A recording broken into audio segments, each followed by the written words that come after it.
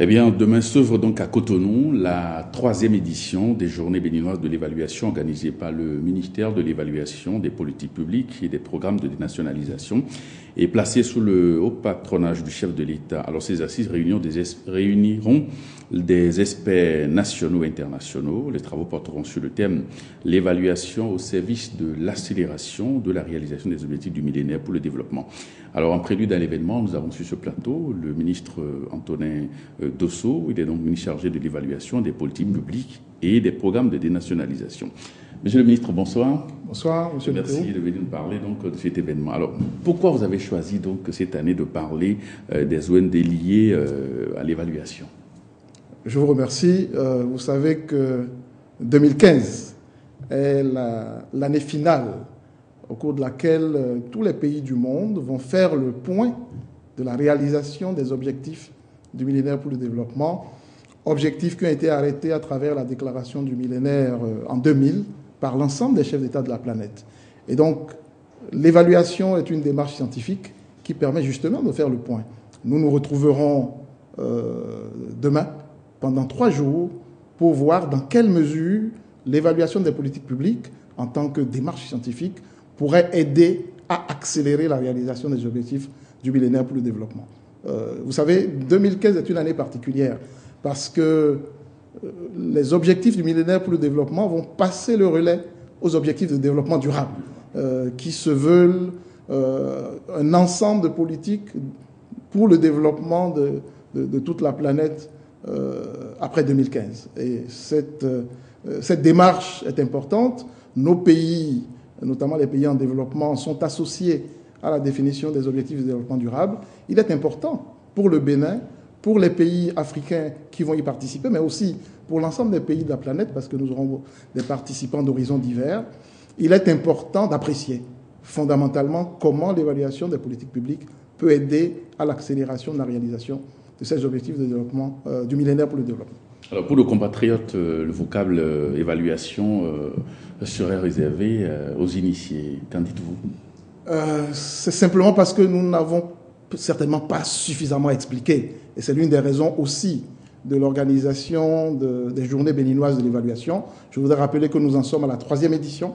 Il y a eu une première édition en 2010, une deuxième édition en 2012, puisque nous organisons ces journées tous les 2 ans, et la 3e édition cette année.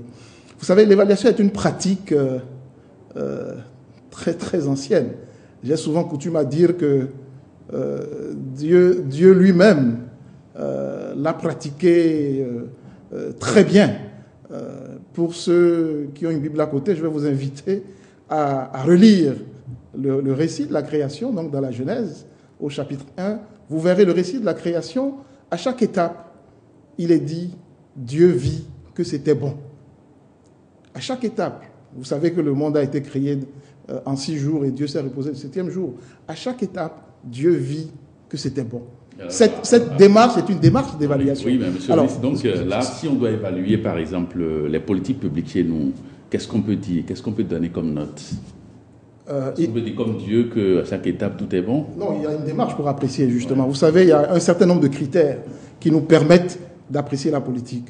Il faut déjà qu'elle ait été bien définie, c'est-à-dire qu'au moment de son élaboration, que les objectifs à atteindre aient été clairement énoncés, précisés, et que les indicateurs qui nous permettraient de dire que ces objectifs sont atteints aient été clairement définis.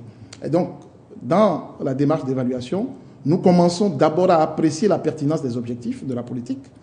Ensuite, nous apprécions l'efficacité de la mise en œuvre de la politique, c'est-à-dire, est-ce que les objectifs énoncés ont été atteints? Donc, nous répondons à cette question-là. Après, une autre question, si les objectifs ont été atteints, est-ce sans gaspillage? C'est-à-dire, les ressources utilisées, les moyens utilisés pour la réalisation de cette politique, la mise en œuvre, ces moyens sont-ils judicieusement utilisés?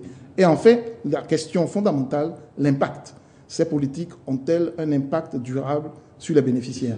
C'est après cela... Non, vous ne m'avez pas encore commandé une étude d'évaluation pour l'ensemble des politiques au Bénin. Donc, c'est pour vous dire qu'on va le faire au cas par cas. On a déjà commencé, vous savez. Grâce au leadership du président de la République, la fonction de l'évaluation est inscrite dans le libellé des ministères depuis 2007. Depuis 2007, nous avons un ministère qui s'occupe spécifiquement de l'évaluation des politiques publiques. Et donc, dès 2008, un certain nombre de politiques ont été évaluées. Nous avons rendu compte justement dans l'élément qui précède le rapport que vous avez bien voulu commenter tout à l'heure. Dans ce rapport, nous avons rendu compte de l'évaluation de 3 politiques. La politique de gestion des ressources en eau, la politique, le programme, le répertoire des hauts emplois techniques, et puis un troisième thème que j'oublie. Donc, depuis 2005, nous avons une série de politiques qui sont déjà évaluées. Et c'est justement, globalement, que nous pourrions apprécier. Ce n'est pas d'un coup de baguette magique que l'on peut énoncer des résultats. Il vaut mieux que nous adoptions la démarche scientifique appropriée. Okay. Monsieur le ministre, votre mot de la fin. Merci bien pour l'intérêt qui est apporté à l'évaluation des politiques publiques. L'évaluation des politiques publiques n'est pas le contrôle. On n'est pas au tribunal pour un procès. On n'est pas avec l'inspecteur général d'État. L'évaluation des politiques publiques s'inscrit dans une démarche d'accompagnement pour que les politiques justement mises en œuvre soient bien implémentées et que les déviations éventuelles soient corrigées. Alors, tous les participants sont attendus demain au Palais des Congrès, à partir de 9h pour les formations, mais spécifiquement, la cérémonie d'ouverture est à 17h, demain après-midi, sous le haut patronage du président de la République. Nous attendons quelques délégations étrangères qui ont commencé à être là. Je voudrais saluer la présence déjà du ministre togolais de l'évaluation des politiques publiques et celle du haut-commissaire du Niger à la modernisation de l'État. Merci, monsieur le ministre. Je rappelle que vous intervenez donc à la veille de la 3e édition des Journées Béninoises de l'évaluation organisée par votre ministère. Merci d'être passé et à très bientôt. Merci.